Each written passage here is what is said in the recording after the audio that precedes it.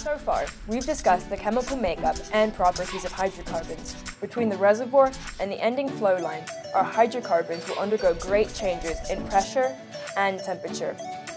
And to better understand the behavior of our fluids as a whole, first, we'll look at a single component's phase behavior.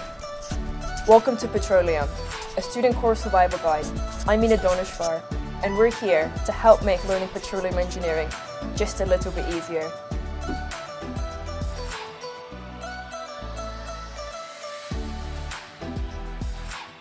A single element's phase, as well as other properties, are a function of pressure and temperature. A phase diagram shows which phase an element will be at under certain pressure and temperature conditions. Each phase diagram will vary based off of the substance, but in general will carry this basic shape. Let's take water, for example. At low temperatures, we have a solid, ice. And at higher temperatures and lower pressures, we would have a vapor. And at higher temperatures and higher pressures, our phase would be liquid. Moving from a solid to a liquid will involve heating or cooling, moving across this boundary.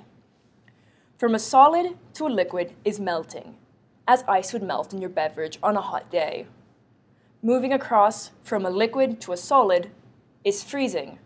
In the case of water at atmospheric conditions, this happens at 32 degrees F. We will consider condensation and vaporization. This happens when we cross what is called the vapor pressure line by changing pressure, temperature, or both. The first way to cross from a liquid to a vapor would be isobaric heating or cooling. This simply means the component does not experience a change in pressure. At a constant pressure, like in your kitchen, when you boil or you vaporize water, you're crossing from a liquid to a vapor region by adding heat. Likewise, cooling a vapor by removing heat will cause it to condense. At atmospheric pressure, this takes place at 212 Fahrenheit. At a constant temperature, we can move from a liquid to a vapor by decreasing pressure. We call this isothermal expansion, which can be seen when liquid butane is released from a lighter. Likewise, using isothermal compression, we can turn a vapor to a liquid. This is commonly used to make LNGs, liquefied natural gas. The triple point is a theoretical temperature and pressure at which an element could be any of the three phases. This happens at 32 Fahrenheit and 0.09 psia. And this is below atmospheric pressure and therefore only exists in a vacuum. An important concept of a component is its critical point, which occurs at a fluid's critical pressure and temperature.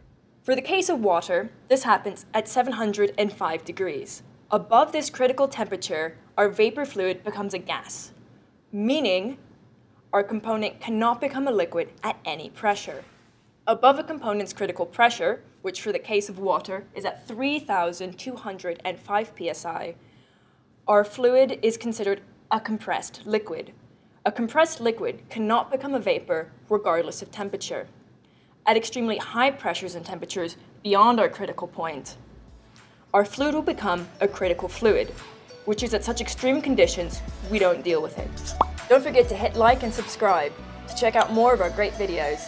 And you can email us any questions you might have about any of our content at petroleum.studentsurvival@gmail.com.